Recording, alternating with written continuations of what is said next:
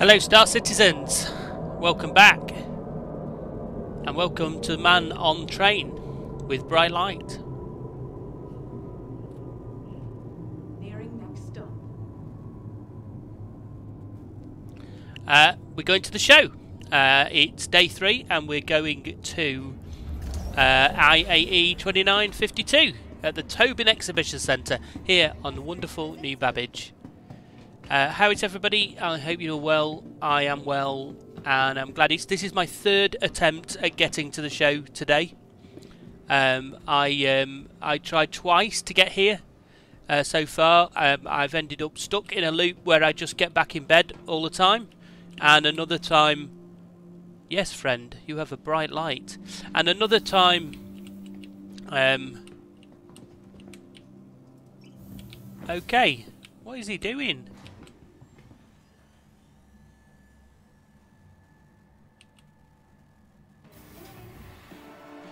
Yeah, so I've tried 3. This is my 3rd attempt to get here. The first 2 times I either rubber banded in and out of bed in a loop, and the second time I got all the way here and tried to drink something because I was thirsty, and it just 30k'd out, and that was that. So anyway, here we are. Intergalactic Aerospace Expo 2952. It is AEGIS Dynamics Day, and that music is still too loud. And this is what AEGIS have on display. So there's going to be a lot of stuff today to get through in a short space of time. So let's go. So we're here, and we can see that there is all sorts of things to look at. And we're going to start with what is in the middle of the room. So here we have the incredible Reclaimer, which, to be honest, is completely useless at the moment in the game. Now, going forward for 318, there is going to be salvage introduced to the game, and salvage will give the Redeemer something to do. It won't, unfortunately, make the huge claw there on the Redeemer work, but it will enable us to use beams from the Redeemer to salvage other ships, and also to use other ships like the Vulture, which is coming from Drake, which we looked at on day 1. I'm not going to go in the Redeemer now because it's massive. You want to look round a Redeemer, you can check out one of my Redeemer mission videos, or you can just come down here and rent the Redeemer. Yes, you can rent the Redeemer, but we're not going to do that because we don't need to rent a Redeemer. And very, very awkward to fly, very slow and laborious. So what we're going to do now is we're going to head over here at Apex Hall 2 and 3. And we're going to have a look at something a little bit more useful and a little bit more... But look at that. I mean, look at the size of that. It's incredible. Incredible. Not quite an 890 jump, though. It's very definitely a different style of ship. I wish that room had this nice background music like this one does. A bit quieter, because that is so loud in that main hall. So, here we go. Something a bit more military. So we'll start over here. Now we've got the Avenger series from Aegis. Now these are great starter ships. I started with an Avenger... Oh, now it's loud in here. I started with an Avenger Titan. I don't know what this one is. You usually have a little board that says... There it is. So this is it. So I started with one of these, and this is a great, great starter ship. If you need a ship, you want a little run-around starter ship, this is a fantastic ship to get. It's got some cargo space here, it has a bed, and it has the cockpit in the front. So if you want something which is a bit sporty, and it's suitable for doing a bit of bounty hunting and all that, this is a fantastic, fantastic starter ship. You cannot go wrong with this ship as a starter ship. I wholeheartedly recommend it. So there's a few different variations. So this one here is the Stalker, and this one has more different things. So it has different mounts for different guns and missiles, and then it has, as far as I'm aware, yeah, it has these cells in the back for putting your when you've captured someone, you can pop them in one of these cells to take them back, like bounty hunting. So that's not really in the game yet, but it will be at some point. And then over here we have two different Avengers. We have the Avenger Warlock, which is more of like an electronic warfare version. So let's just go and check that out. So this is the Warlock, and this is it's outfitted with a EMP generator, so that can use that to disable ships, so that you can then destroy them or board them or whatever. And then this final one on the end here. Oh, excuse me, sneezing. Is the Titan Renegade, and this one's more for freight handling, with a specialised dogfighting loadout. Interesting. Why does this one do freight better than the other one? No, it looks exactly the same as the Titan one. Strange.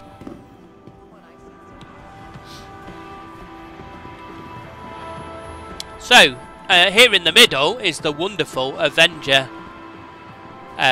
Aegis Redeemer. Now, I used to have one of these and I melted it because I was a bit fed up at all of the changes that happened to its guns and ammunition and everything. But actually, it's a fantastic ship. I totally recommend it. And it's really nice to fly, and it's cool for flying around. I'm going to rent it. Let's just do that. No, it's not worked. So apparently renting is a bit messed up at the moment.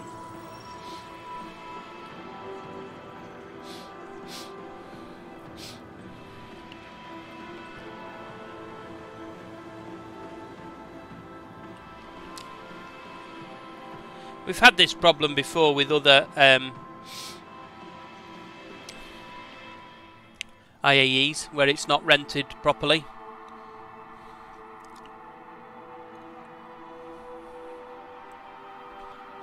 Bit annoying.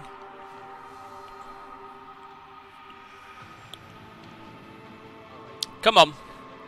An error has occurred. Yeah, of course it has. Let's try one more time. Apparently some people it's taking 5 times to get it rented.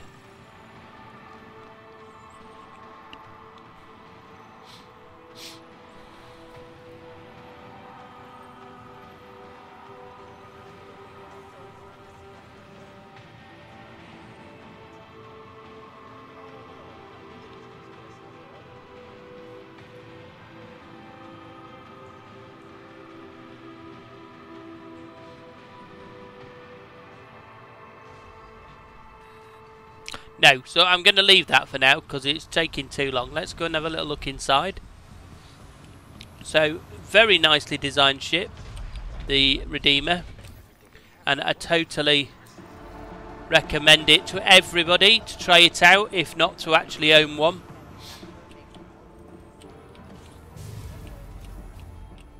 And here we go. So this is the downstairs living area. These are the bunks here, where you can log in and out. There is a little toilet shower thing here. There's a little 2 SCU area for cargo here.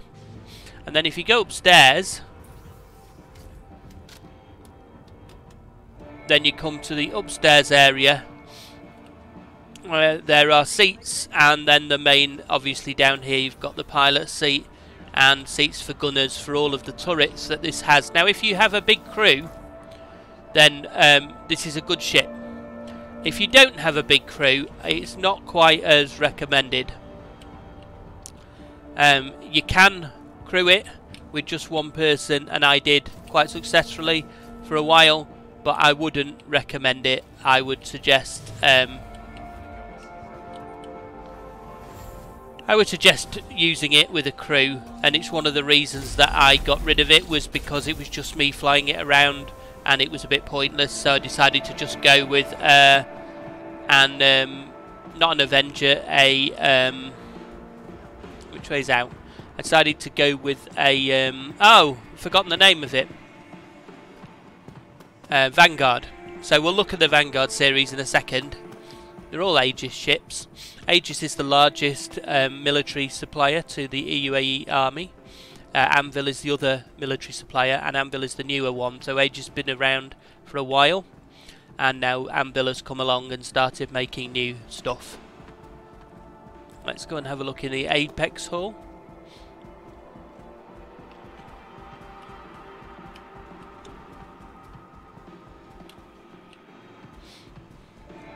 So here we've got some Gladius ships.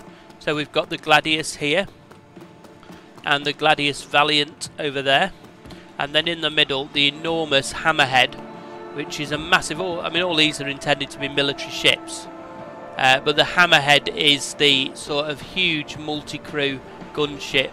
But you need a crew for this, you need someone to be in each turret, as well as at least one other pilot, in order to use any of its firepower, because otherwise you can't, there are no pilot control guns. So you must have a crew. But if you do have a crew, and this is one beast of a ship. Here's the Gladius Valiant. I'm going to try and rent, but I suspect it probably won't rent.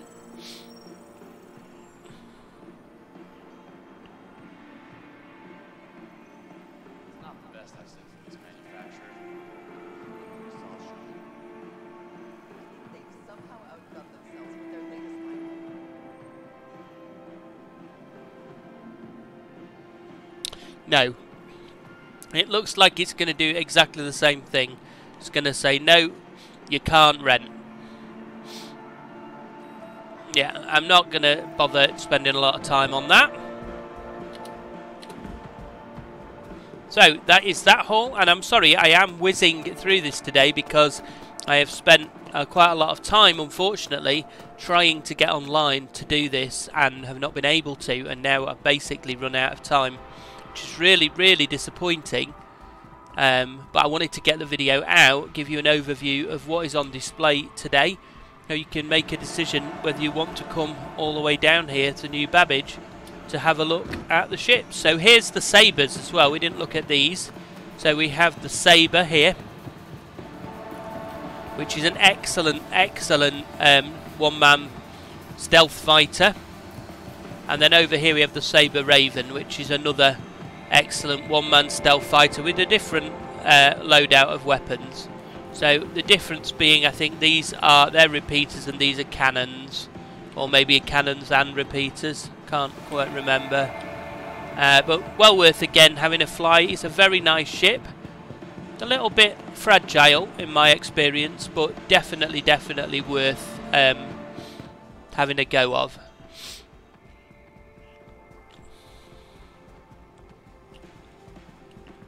So now we come to Hull 1, which I think is going to be the Vanguards. No. So here we have the Eclipse. The Eclipse is the stealth bomber. So if bombing is your thing, if you want to go to Jumptown and cause havoc, then the Eclipse is what you need. Eclipse is a great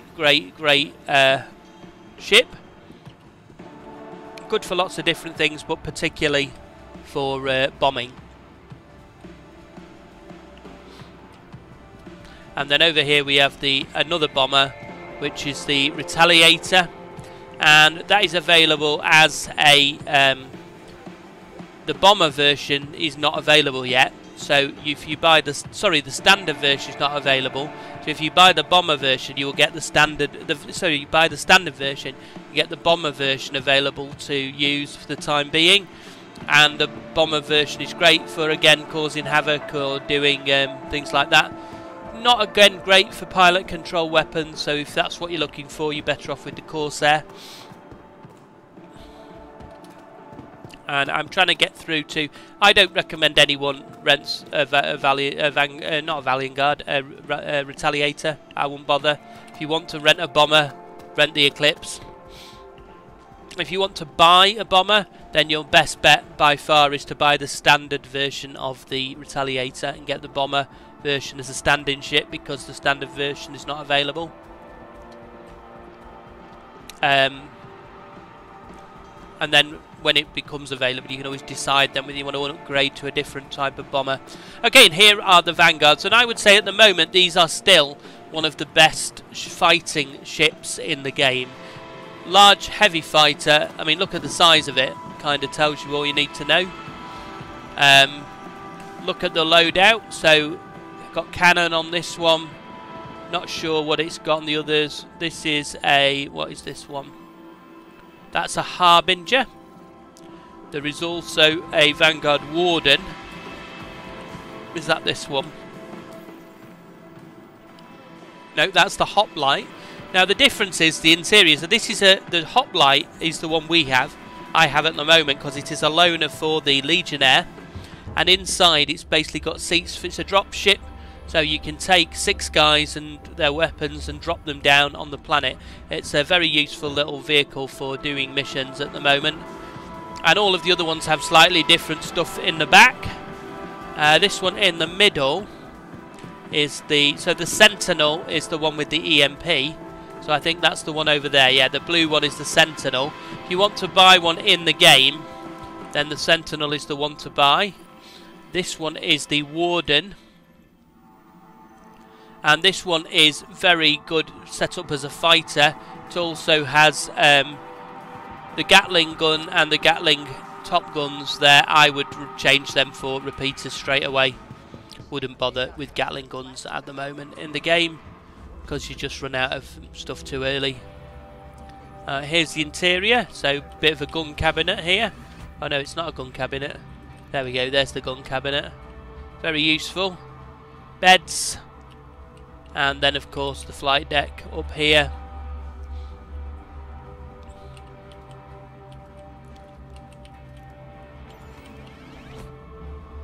And then the last one is the one over here, which is the Vanguard Sentinel.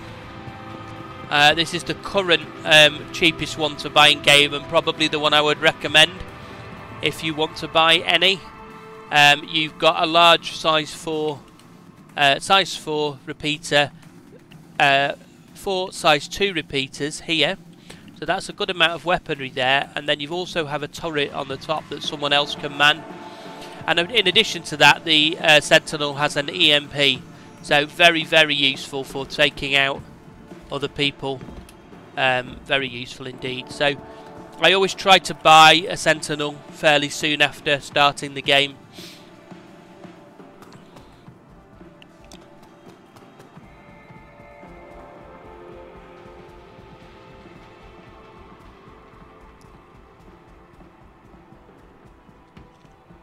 And that's Aegis Day. I think that's everything. There's only that one hall. Oh no. It says hall. Oh yeah, we did 2 there, didn't we? We did. Did we? Yeah, we did the bomber and then the Vanguards. Yeah. And now we're back to... look at it. I mean, it's incredible. Looks like the ship from Alien, and I think that's intentional. There's all sorts of components here. I don't know if you can buy them here. But if you want to get yourself a large... oh yeah, you can buy them here. So if you wanted to get yourself a very large quantum drive, there is a Baladin quantum drive there, size 3. I wouldn't buy that one. I wouldn't buy a TS2. There we go, there's a TS2 if you're going to buy a size 3 quantum drive. This is an excellent thing though, because normally you have to fly all over the system to try and find these things. I'm going to go and have a little look at the armaments because, again, you have to fly all over the place to buy armaments normally.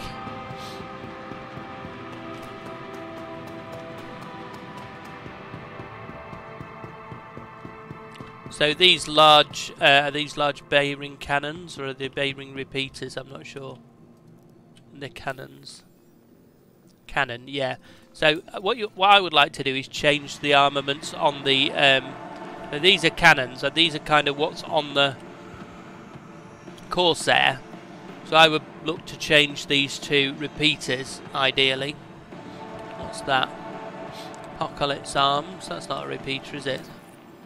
No, it's a mass driver cannon. We don't really want any of those at the moment. That looks like a repeater at the end. That's a cannon as well.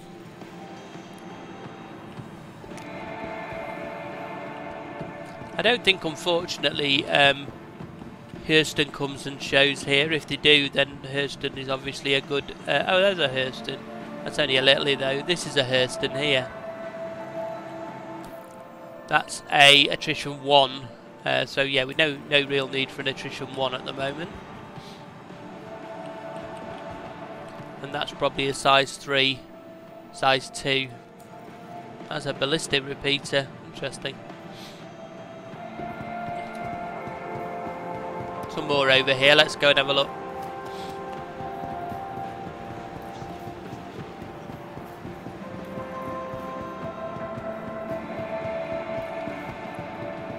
Now that I have a Corsair, I'd like to try popping some of those on my Corsair. What's this one? Pyroburst scattergun. Looks impressive. I think that's the ballistic repeater. No use to me really. And these are the standard ones that you can buy here. These are Panthers, size 3. And these are size 4s, which are Rhinos.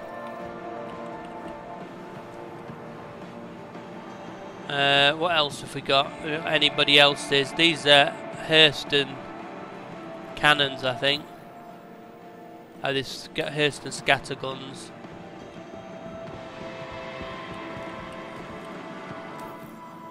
And these are Type 2, size 2 repeaters. Let's have a look what guns it has. So where's my Corsair? Oh, no, I don't have a Corsair, so that's slightly annoying. I've got a Drake Cutter.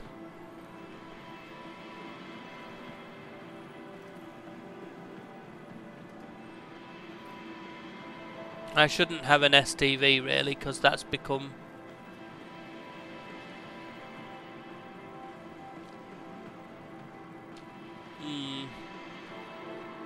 Gonna have to look into that, because I can't see my Corsair.